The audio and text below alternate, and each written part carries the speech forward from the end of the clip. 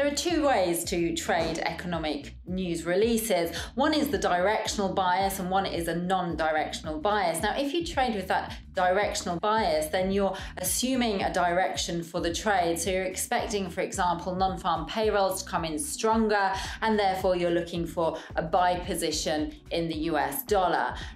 There is the risk that you actually will get the direction incorrect.